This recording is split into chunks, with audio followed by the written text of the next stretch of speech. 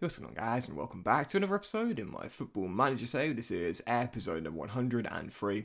And today returning with another treble header as face Newcastle away at St James's Park in the Champions League phase, then Hertha Berlin away, a tricky test at Olympiastadion, and Bayer Leverkusen at home, which will be our final game before the winter break in Germany. Before we get to the games though, shout out to what we're getting on off camera. And of course, in the last episode, you saw us change our tactical system, and it worked for the first game, 3-1 victory away at the Dragao against Porto, but we definitely got unstuck in the following game, where at the Allianz, 3-0 loss away against the 20-time champions in a row, Bayern Munich, because we're still yet to taste victory against them in the league in all our meetings against Bayern so far. But we did bounce back in our final game with a 4-1 win at home to Augsburg. Just a one game off camera, and it was a comfortable 3-0 win away at the newly promoted Arminia Bielefeld. Yep, Luca Romero gave us the breakthrough right before the break, but this is one of those games where, I mean, I think Bielefeld took a shot in the entire game, so yeah, it was another one of those sort of gimme clean sheets for Dennis Seaman, who actually captained this game because we were missing both the Dragon and Creswell due to injury and suspension, but Mikoko and Fernando got our other two in the second half in a very comfortable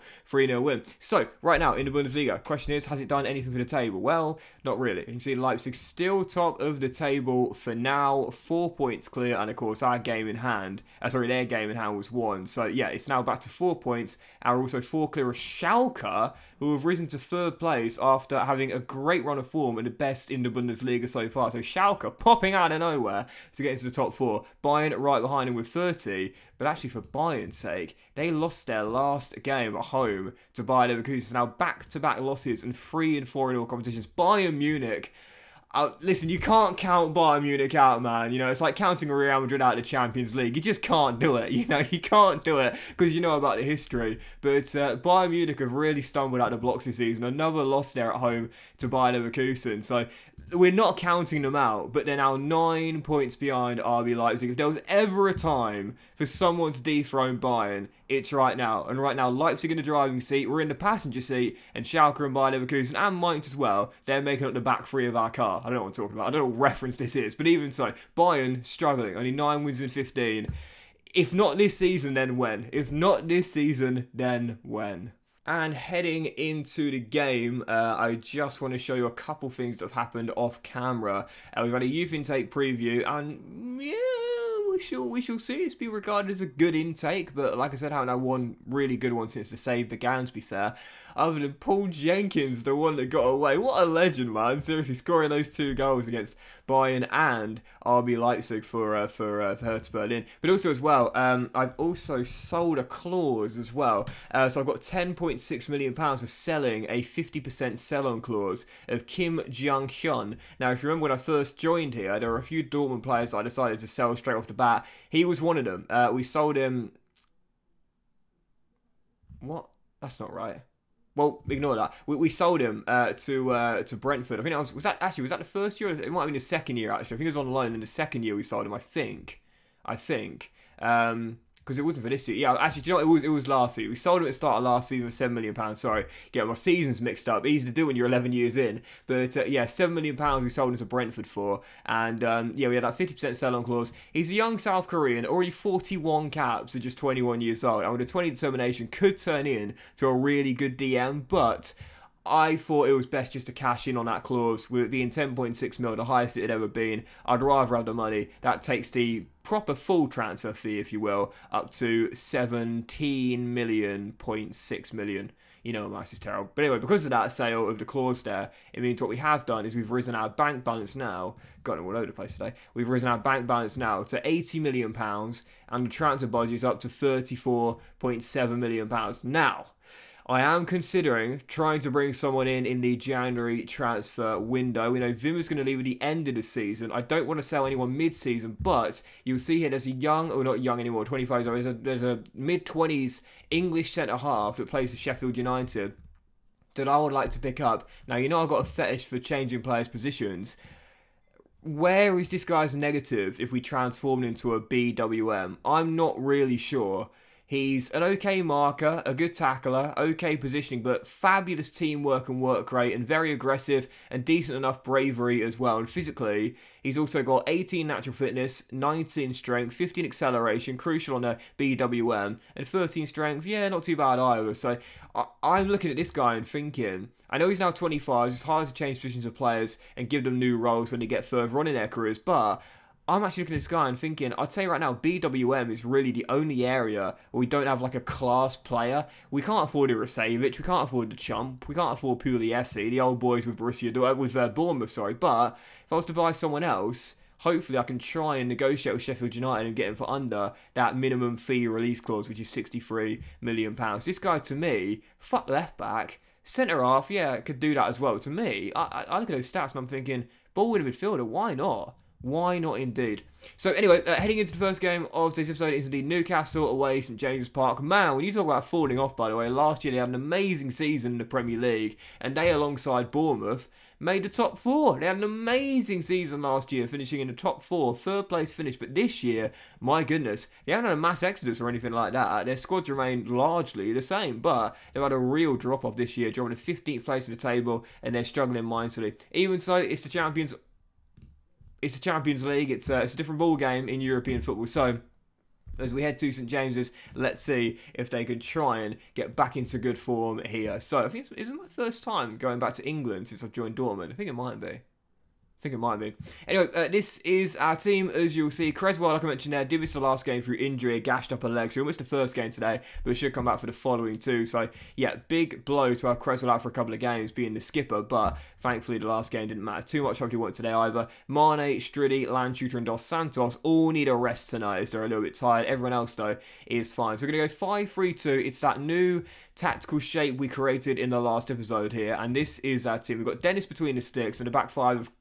What is going on with me today? The back five of Kroza, Flavio, Bennett and Dragon with Fresneda at right wing back. The midfield trio is Ozcan as the ball in midfielder. Curing is box to box. First start for Lars since coming in on loan from Manchester United. To me, I just haven't been able to fit him into my tactical shape, but in this system, I actually think he'll do quite well. So Lars, box-to-box, alongside Gio as the advanced playmaker, Company as the DLF, and Mukoko, of course, our top scorer, leads the line. On the bench, you've got Alfonso, Steiger, Van Loo, Subotic, Watjen, Wimmer, Vagaman, Idogan, Diego, Mohamed, Romero, and Norton as well. Very young bench for the first of our 3 games today. It's the Champions League. I've got to be honest here, I'm more focused on that trip to the Olympic Stadion on Saturday. First of 3, it is Newcastle. I think my first time returning to England is leaving Bournemouth. Come on, Borussia Dortmund.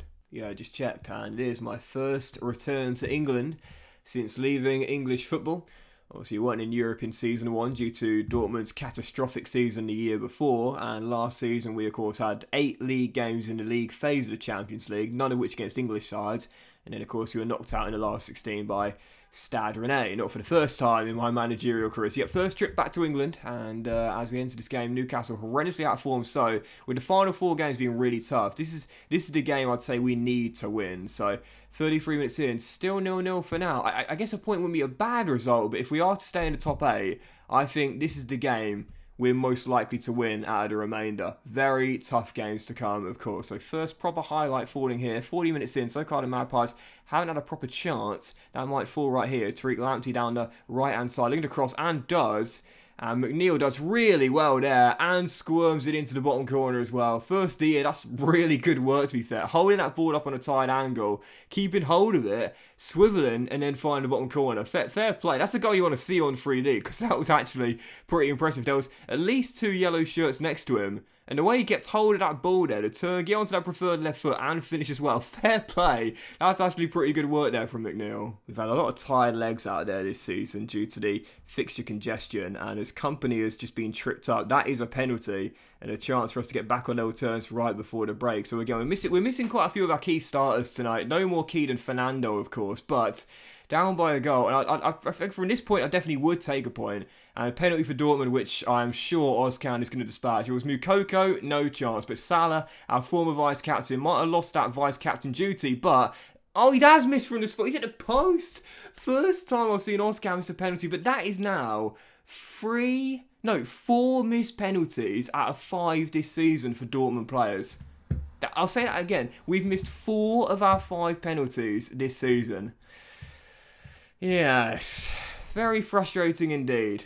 Yep, every single FM, there's certain things you notice that are either overpowered or a little bit, I wouldn't say broken, but let's just say debatable, if you will. And for me this year, it's been away days, 5 at the back systems that I can't stand, and also pens as well. I've never had an FM like this where I've missed this many penalties, or at least I can't think of one. 4 missed penalties out of 5. That is pretty poor, isn't it? It's Anthony Company Blazers just over the bar. So we've not played that badly out there, to be fair. This is like the Porto game, you know, even though we went to goal down, we are actually doing alright. We've had a couple of great chances, one from the spot and a good chance there for Anthony. We're not doing badly, and there's not that many flaws in our tactical show. We're just not taking the chances. So for the final 30 minutes, I changed to our 4-2-3-1, but unfortunately, once again, we're going to come up short.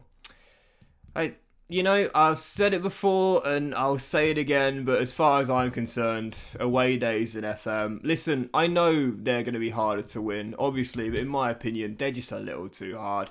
Whether we played our new tactical system or the OP 4-2-3-1, I didn't feel confident because, well, we're on the road, and once again, we slipped to a 1-0 loss where we miss a penalty, we create a golden chance through Company and miss, and a one chance Newcastle had. They took it. Yeah, disappointed in that, but I can't be too surprised. Listen, like I said before, away days are harder to win. Everyone accepts that. But in my opinion, put it this way, I've never played an FM like this before, where it's just every time you go away, you think you're going to lose. So frustrating. So, second game of 3, Hertha away at the Olympiastadion. They've beaten Leipzig, they've beaten Bayern, and now can they beat us? Just before that, by the way, our youth facilities have now been re-upgraded to state-of-the-art due to technological advances in the football world. It actually dropped down a level, but as soon as that happened, I was like to the board, okay, bring them back to state of the art, man. You know me, it was the same with Bournemouth. I love like building buildings, if you will, and improving facilities. It's so cool. It's so cool. But yeah, heading into the game regardless, again, Hertha away. The games to keep your eyes on today. Bayern are at home to Augsburg. Leipzig got to go away to Stuttgart. Tough game there, so we'll keep our eyes on that. And Bayern are away against Nuremberg. Should be a banker. Tomorrow, Schalke are at home to Bielefeld. Should be a banker for them themselves. So, heading to the game, Hertha away. Again, we need at least a point here heading into this game to keep pace with RB Leipzig, who have a chance to possibly go, depending on results, 8 points clear. So, heading into the game, this will be our team. Why is Mohamed on the bench? I don't know. Heading to the game, this will be our team. I've said Kroos can get a night off for this game here because he needs a rest, and this will be our lineup. So, back to the 4-2-3-1 for this game here. And it's Dennis in goal, with about 4 being Stefano, the Dragon, Creswell, and Fresneda, with Lanchuta being deeper, where I don't really want to play him, but with Kroos out, I guess I might as well. He's alongside Mane, and Dos Santos and Romero, the inside forwards with Reina supporting Mukoko. On the bench, you've got Alfonso, Bennett, Flavio, Watjen, Ozcan, Curing, Vimadeo, and Anthony Company as well, who really has struggled this season. So, second game, Olympiastadion, need to get at the very least a point, and I would take that. Come on, Borussia Dortmund. Pumping my fists in the pre-game team talk because I've got to inspire some passion in my boys, man, honestly, because this has been a very inconsistent run which has seen us, you know, at one point look as though we could overtake Leipzig and go a few points clear. Instead, we're looking at the possibility of Leipzig having a very good lead heading into that winter break. So, yeah, we'll keep our eyes on their fixture away against Stuttgart at the Mercedes-Benz Arena, and Lord knows we need a big away day victory here, which we rarely get. Fresneda to Mane as we look for the opening chance of the game, quarter of an hour in, as we shall get ourselves forward with the kid. Back to the captain, and now Mane out wide to Fresneda, the Spaniard, galloping forward, crossing, drops to Mukoko at the far post, and Yusufa opens to scoring, teasing ball by Ivan, and Yusufa converts from 3 yards out. Over to you, Leipzig. Over to you. This will now see us cut the gap on them to 2 points. As results stand, no, 4 points. 4 points.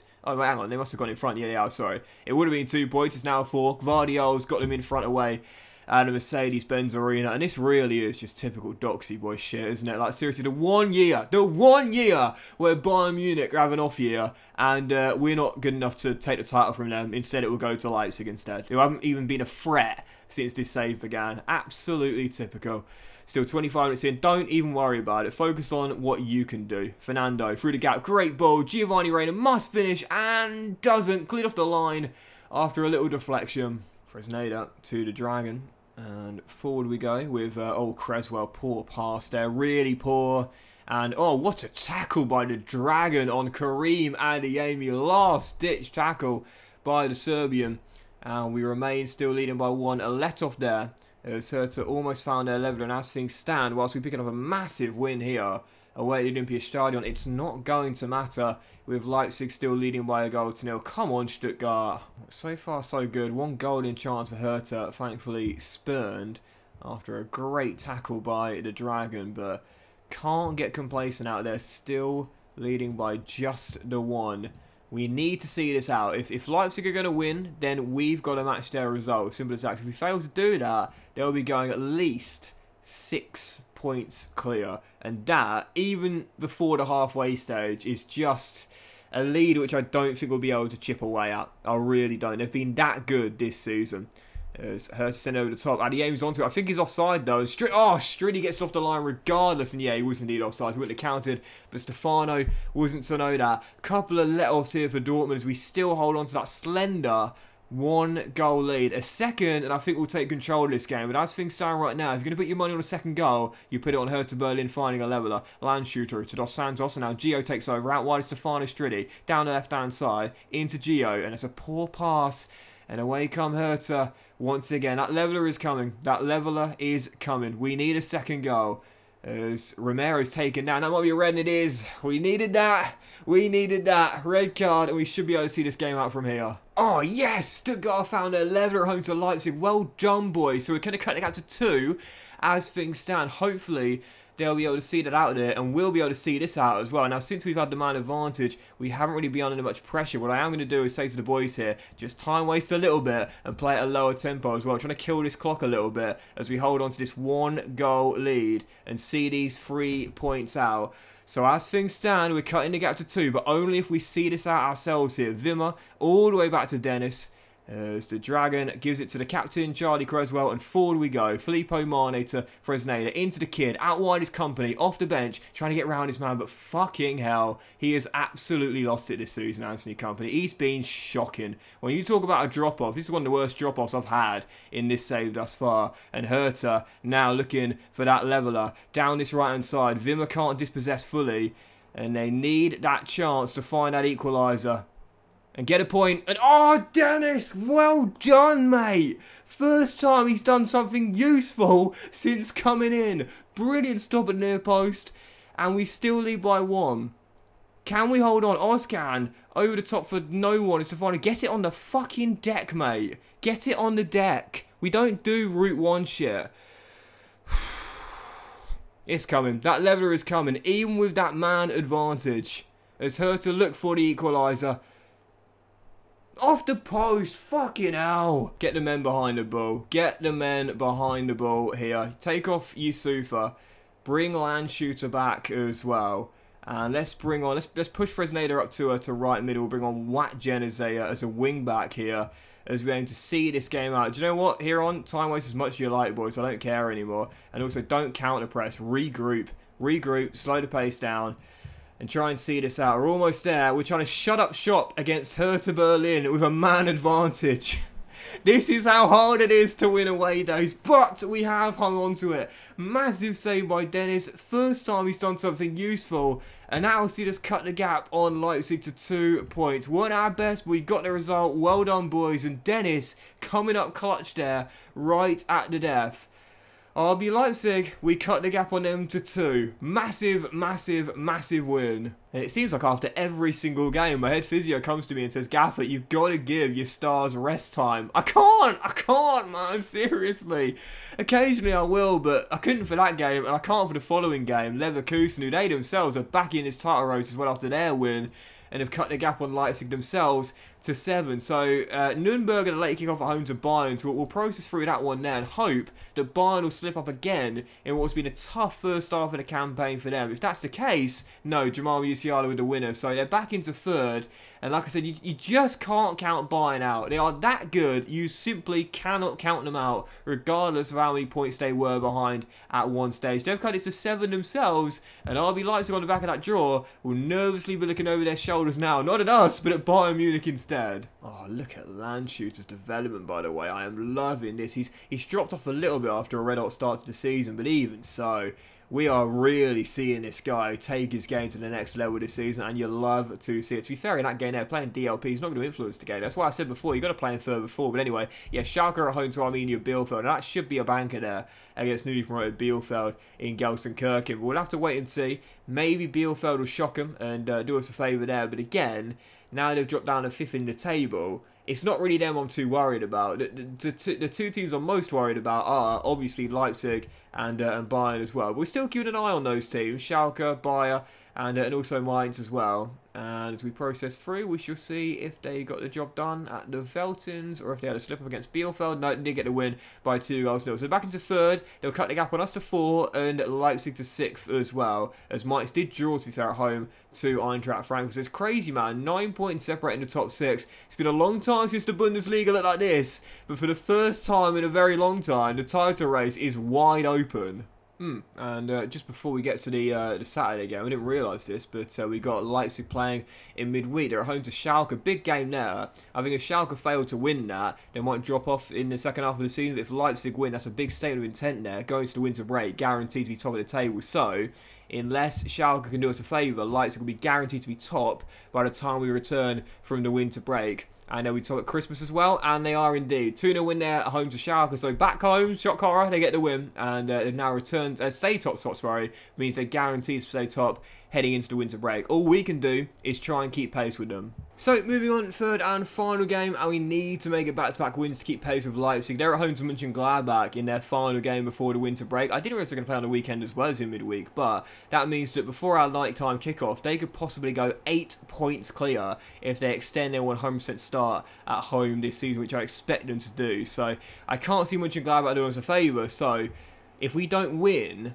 Leipzig could go 8 or 7 points clear. And yes, we'll still have the game in hand, but at that point, just give them the title. Now, Schalke have just lost at Union Berlin, so I think they're done now. I think they're... Oh my god!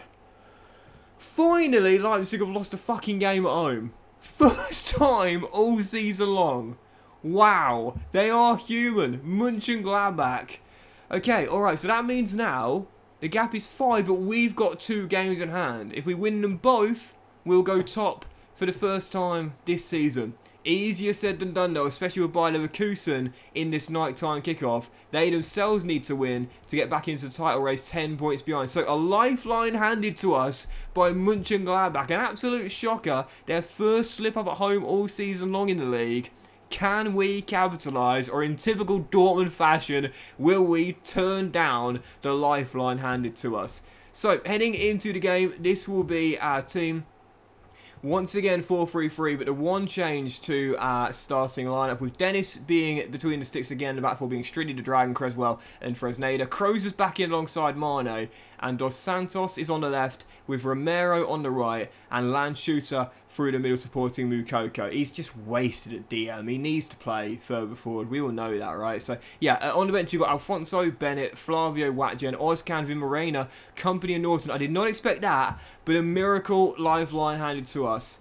But in Dortmund fashion, will we bottle it? Come on, Borussia Dortmund. We can't afford to. Wow, I did not expect that, but a lifeline handed to us by Mönchengladbach.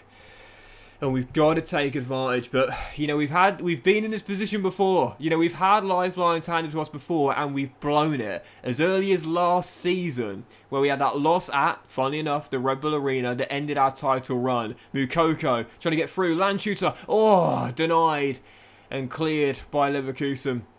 Attempt from range, palmed away, but that's the start we wanted. Even a draw won't be enough for me, because it means that even if we win the following game in hand, Leipzig will still be top. And that's the only slip-up at home they've had all season long. So we can't afford to fail to get the win here. Romero. Oh, great save. Moukoko! Turns in the rebound. And Dortmund lead. Well, we led by a goal away at the Olympiastadion. And we had to dig in and hold on to it as we were closing the game out with a man advantage to ensure we wouldn't slip up. We've got to make sure we hold on to this one as well and maintain our 100% home form, which will mean this will be 8 wins from 8 at the Signal Iduna Park in the league heading into the winter break. We'll still be in second, But again, we'll have a game in hand that could send us top if we win. Dortmund in front of the break, but it's been a very, very tight game so far. So I'll say to the boys here, things are going well, and I know you can have even better. Get that second goal, and unlike the game anyway at Hertha Berlin, we should be able to see the game out comfortably. Come on, we need a second. Mane to Krozer, and chips it over the top, but it's cleared away. No, it's not. Mukoko robs his man. Surely Yusufa off the line. I'll tell you what, I see a lot of goal line clearances this year, but even so, we're still leading by 1. Leverkusen haven't really turned up here. They haven't really turned up, so unless we let them out of the ropes, then we should be able to see this game out comfortably. It all depends on now. If we take control of this game, get that second goal and wrap it up. The longer we leave it at 1-0 and keep Leipzig in this game, the more chance there is they might score a weldy, a mistake, a deflection, whatever. It's on us now to find that extra gear and make sure we wrap these points up in a game we've had complete control of for the most part. Lovely ball out wide by Mane to his Italian compatriot Striddy, who attacks down the left. He's got Dos Santos with him. He's found him. Fernando in behind, going all the way! There was something in the air tonight. The stars were bright. Fernando, and number 9 does it again. Comes up big when I need him. Lovely ball in by Striddy, and Fernando does the rest. 2-0 Dortmund will still be second, but we'll cut it to 2 with a game in hand. I've been moaning all season long that Leipzig simply don't slip up at home. They've finally done it, and now we look to be taking advantage. Creswell gets it on the deck, and forward we go with that 2-goal lead, aiming to wrap these points up. Filippo Mane back to the captain, and now the Dragon takes over. Our new leadership duo trying to control this game and hold on to these 3 points for us. Fernando, Mukoko offside, not going to count. It's a nice ball by Fernando, waiting for another Bundesliga assist. It's been a while since the last one, really, but Mukoko was definitely a couple of yards off there. Don't need the VAR check, really. I can tell that from here. It's definitely off. Keep it calm, boys. Keep it calm. Company finds, Jordan Norton, who simply cannot buy a goal, as the young Australian blazes a golden chance to end his goal drought there. But that is going to do it. The Dortmund fans are going to celebrate cutting the gap to 2, heading into the winter break, and knowing we'll still have the game in hand as well. But for me on the sidelines, I know all about the history of Dortmund. We are keeping it very calm indeed. We'll cut the gap to 2, but I want to remind everyone, there's still a whole half of the season left to play, and we're still in second place.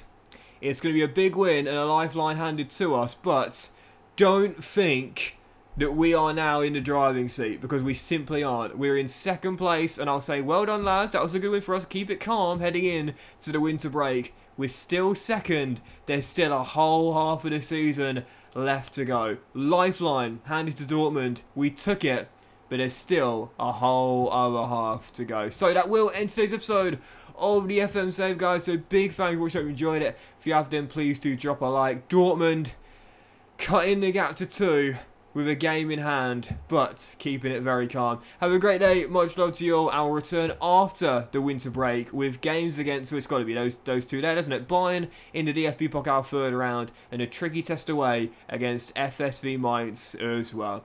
Have a great day, guys. Much love. Keep it calm, and I'll see you for the next episode of the Football Manager Save very soon.